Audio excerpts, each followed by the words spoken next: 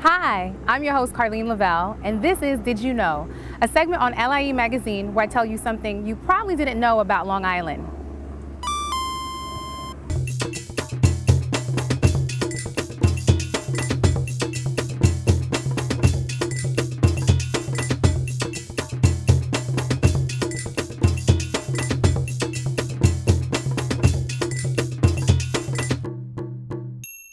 On this episode, I share famous inventions made by some of our Long Island locals, like video games.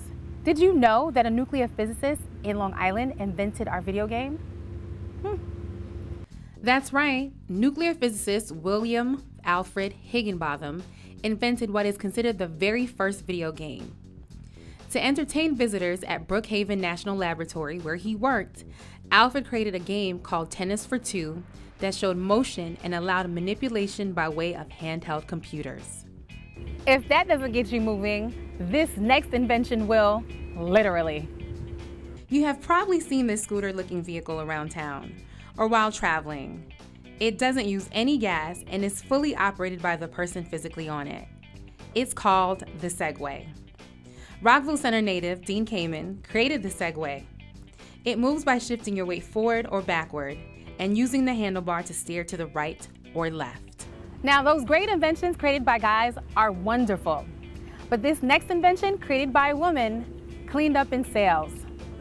Joy Mangano, a Smithtown native by way of Huntington, created the Miracle Mop, a self-wringing mop which could be wrung out without getting your hands wet.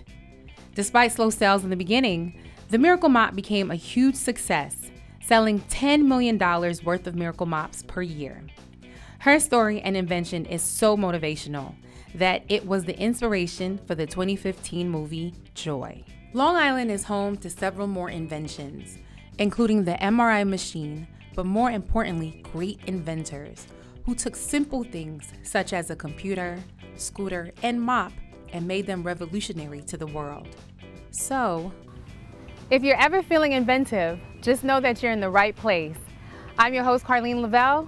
Thanks for watching. If you have any comments, cool facts, or suggestions for our next Did You Know segment, send us a note at info@patv.org.